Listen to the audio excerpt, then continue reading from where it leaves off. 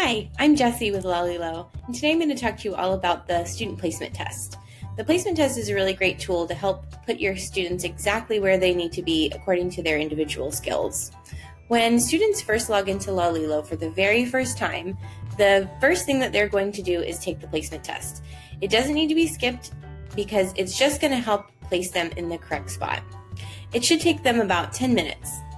When they first click start, they'll hear this message. Hello, Explorer. Are you ready to go on an adventure? Before we begin, we'll do some training to know exactly where you are in your learning. Concentrate and try your best so that we can find the best starting point for you in the worlds of Lalilo. When you're ready to begin, click on Let's Go. From here, they'll click Let's Go and get started with their placement test. Once they're finished, you'll be able to see their progress in your teacher dashboard. You'll just look through all of your students and see which ones have striped gray tiles.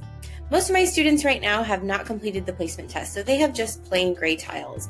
But Trevor has completed his placement test, and I can see the striped gray tiles that show me that he has completed these lessons through the placement test.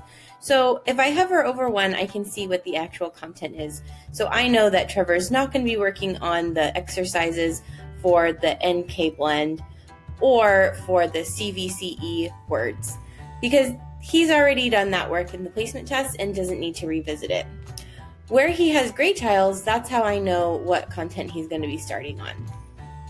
And as for my other students, as soon as they take their placement test, I'll see striped gray tiles for them as well to show me what they've already accomplished through the placement test. Another helpful tool is this banner at the top of your teacher dashboard. When your students are currently working on the placement test, you will see this banner and it'll let you know how many of your students have completed it. You can also click on this button here to see a little PDF that explains a little bit more about the placement test.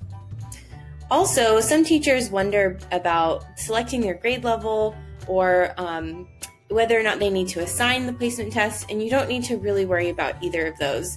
When you create your class, just choose whichever grade level you teach, and the placement test will figure out exactly where your students need to go. That grade level you selected will just tell the placement test which question to give students first, and from there it will just depend on their skill levels. So there's really no need for teachers to do any guesswork, and since it's automatic, you also don't need to assign it.